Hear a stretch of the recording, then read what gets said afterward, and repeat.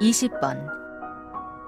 다음 상황 설명을 듣고 엠버가 미스터 애덤스에게 할 말로 가장 적절한 것을 고르시오. Amber is taking an after-school English poetry class. In class, Mr. Adams, her teacher, explains what rhyme is and how it's used in a poem.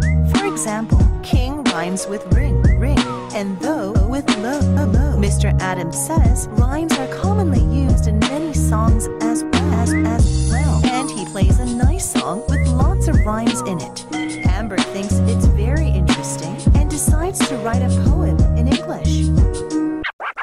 However, after finishing her poem, she's not sure if she used rhymes properly. So, she visits Mr. Adams' office to ask him if the rhymes in her poem are used correctly. In this situation, what would Amber most likely say to Mr. Adams?